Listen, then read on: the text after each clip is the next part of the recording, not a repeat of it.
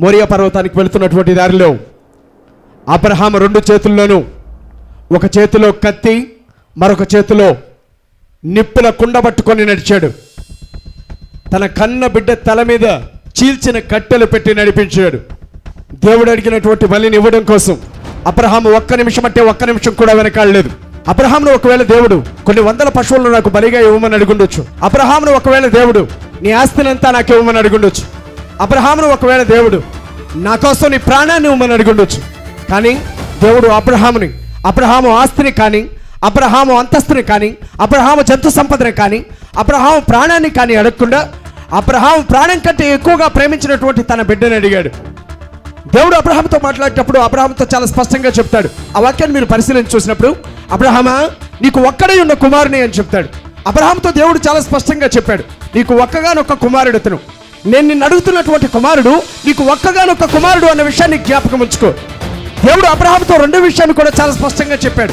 నువ్వు ప్రేమిస్తున్నటువంటి ఇస్సాకు అతను అని. అవును, అబ్రహాము ఇస్సాకుని చాలా ప్రేమించాడు. పెళ్లి జరిగిన చాలా సంవత్సరాల వరకు అబ్రహాము కానీ శారమ్మ కానీ సంతానం లేనప్పుడు శారమ్మ ఎన్ని మాటలు పడిందో తెలుసా? వివాహం జరిగిన సంవత్సరమే బిడ్డలను కనాల్సినటువంటి ఆ తల్లి సంవత్సరాలు గడుస్తున్న బిడ్డలను కనకపోయేసరికి ఎంతమంది ఆ తల్లిని గొడ్రాలా అని ఉంటారు, ఎంతమంది ఆ తల్లిని గొడ్డుబోతానా అని ఉంటారు, ఎంతమంది అబ్రహాం గారిని అవమానించుంటారు. తన సొంత బంధువులు, తన సొంత స్నేహితులు, తన సొంత కుటుంబానికి సంబంధించిన వారు పిల్లలు లేరన్న కారణంతో అబ్రహాముని శారమ్మని ఎన్ని మాటలు అని ఉంటారు. ఈరోజు మీరు గమనిస్తూనే ఉంటారు. వివాహం జరిగినటువంటి సంవత్సరం లోపు కానీ ఒక చెల్లెమ్మ కానీ ఒక అక్క కానీ బిడ్డని కనకపోతే ఏదో ఒక హాస్పిటల్కి వెళ్ళి చూపించుకోరాదు అంటారు. 2 ఏళ్ళు 3 ఏళ్ళు గడిస్తే ఇక ఆ తల్లిని ఎంతగా అవమానిస్తూ ఉంటారో మీకు తెలియంది కాదు. గర్భఫలం యెహోవా ఇచ్చు బహుమానమై ఉంది, అది యెహోవా మాత్రమే ఇవ్వగలడు. అబ్రహాముకి దేవుడు వాగ్దానం చేశాడు, నీ గర్భఫలాన్ని ఇస్తాను అని చెప్పాడు. చెప్పిన సుమారు 30 సంవత్సరాల తర్వాత అబ్రహాంకి దేవుడు ఇస్సాకునిచ్చాడు. ఇస్సాకునిచ్చిన తర్వాత కొన్ని సంవత్సరాల వరకు అబ్రహాము ఇస్సాకుతో చాలా సంతోషంగా గడిపాడు. ఇస్సాకును ఎత్తుకున్నాడు, ఇస్సాకును గుండెల మీద ఆడించుకున్నాడు, ఇస్సాకుతో సరదాగా గడిపేవాడు. అబ్రహాము ఆశలన్నీ ఇస్సాకు మీద పెట్టుకున్నప్పుడు, అబ్రహాము ప్రాణమంతా ఇస్సాకు మీద పెట్టుకున్నప్పుడు, అబ్రహాము కోరికలన్నీ ఇస్సాకు చుట్టూ తిరుగుతున్నప్పుడు, అబ్రహాము ఆ కలలన్నీ ఇస్సాకు చుట్టూ అల్లుకొని ఉండేప్పుడు దేవుడు ఒకరోజు సడన్ గా అబ్రహామును పిలిచాడు. అబ్రహామా అబ్రహామా అన్నాడు. వెంటనే అబ్రహాము చిత్తం ప్రభు అన్నాడు. నీకు ఒక్కగానొక్క కుమారుడైనటువంటి నువ్వు ప్రేమించే ఇస్సాకుని మోరియా పర్వతానికి తీసుకొని వచ్చి నాకు బలి ఇవ్వమని అన్నాడు. అబ్రహాము మారు మాట చెప్పలేదు, అబ్రహాము ఎదురు సమాధానం చెప్పలేదు, అబ్రహాం కాదు అనలేదు, అబ్రహాము కుదరదు అనలేదు.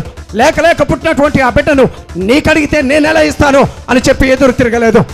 అబ్రహాముకున్నటువంటి సమస్తంలో కూడా ఇస్సాకు చాలా విలువైన వాడు. అబ్రహాము కలుగున్నటువంటి సమస్తంలో కూడా ఇస్సాకు చాలా ప్రాధాన్యత కలిగిన వాడు.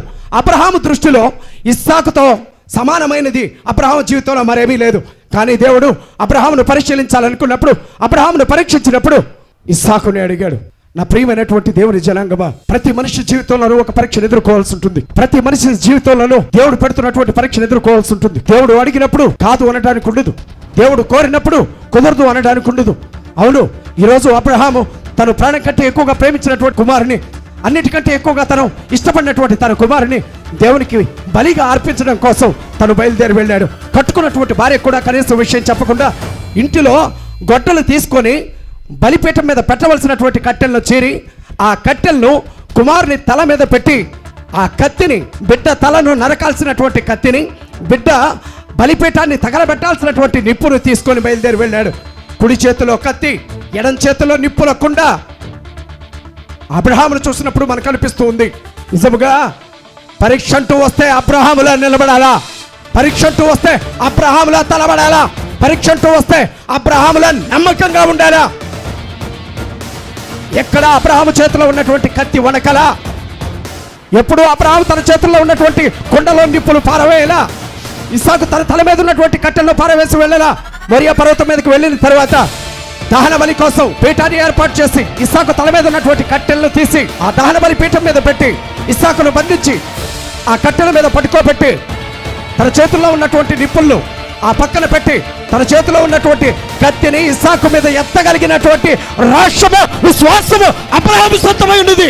దేవుడు అడిగాడన్న ఒకే ఒక్క కారణంతో, దేవుడు కోరాడన్న ఒకే ఒక్క కారణంతో దేవుడు అడిగింది నా దగ్గర ఉండడానికి వీల్లేదు, దేవుడు అడిగితే నేను ఏదైనా ఇస్తాను అన్నటువంటి దృఢ సంకల్పంతో అబ్రహాము ముందడుగు వేశాడు. ఒక్కగానొక్క కుమారుణ్ణి దేవుడికి ఇవ్వడానికి వెనకాడలేదు అబ్రహాం.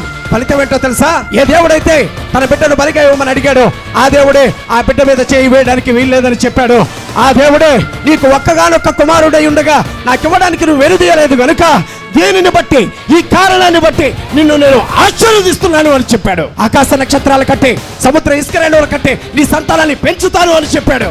నువ్వు ఆశీర్వాదకారకంగా ఉంటావని చెప్పాడు. నిన్ను ఆశీర్వదించడం వాడిని ఆశీర్వదిస్తా, నిన్ను శపించడం వాడిని శపిస్తాను అని చెప్పాడు. ఈరోజు అబ్రహాము విశ్వాసాలకు తండ్రిగా పిలువబడుతున్నాడు. ఎందుకో తెలుసా? దేవునికి మనసులో ఏదైతే ఉందో అదే నెరవేర్చాలని ఎప్పుడూ ఆశపడేవాడు అబ్రహాం. దేవుని పట్ల విధేయత కలిగిన వాడు, దేవుని పట్ల విశ్వాసం కలిగిన వాడు, దేవుని పట్ల నమ్మకం కలిగిన వాడు. దేవునికి ఇవ్వాల్సి వచ్చినప్పుడు పనికి వాళ్ళవి కాదు, కానీ తను ప్రాణం కంటే ఎక్కువగా ప్రేమించిన వాటిని ఇవ్వడానికి ముందుకు వచ్చిన వాడు. దేవుడు కోరితే తన ప్రాణాన్ని కూడా ఇవ్వడానికి వెనకాడని వాడు అబ్రహాం. అటువంటి విశ్వాస జీవితాన్ని ఈరోజు నువ్వు కలిగి ఉన్నావా? దేవునికి ఇచ్చే కాడ ఎందుకు వెనకాడుతావు? దేవునికి ఇచ్చే విషయంలో ఎందుకని ఆలోచిస్తావు? దేవునికి ఇచ్చే విషయంలో ఎందుకని వెనక్కి వెళ్ళిపోతావు? నీ జేబులో ఉన్నటువంటి డబ్బులు, నీ కుటుంబంలో ఉన్నటువంటి జంతు సంపదలో, నువ్వు సంపాదించుకున్నటువంటి ఆదాయంలో దేవునికి ఏదైనా కొంత ఇవ్వాల్సి వచ్చినప్పుడు నువ్వు ఎంత బాధపడుతూ ఉంటావు. కానీ అబ్రహాం అయితే తను ప్రాణం పెట్టుకున్నటువంటి తన కుమారుడిని దేవునికి ఇవ్వడానికి వెనకడుగు వేయలేదు, వెనకాళ్ళు లేదు. నేను కత్తితో నరకలేను నా బిడ్డను, కానీ మరొకరిని తీసుకొస్తానని అబ్రహాం అనుకోలేదు. తను ప్రాణం కంటే ఎక్కువగా ప్రేమించినటువంటి తన బిడ్డని తన చేతుల్లో కత్తితోనే నరకడానికి సిద్ధపడ్డాడు. ఎందుకో తెలుసా? అబ్రహాము తన బిడ్డను ఎంతగా ప్రేమించాడో దేవుడికి అంతకంటే ఎక్కువగా లోబడ్డాడు.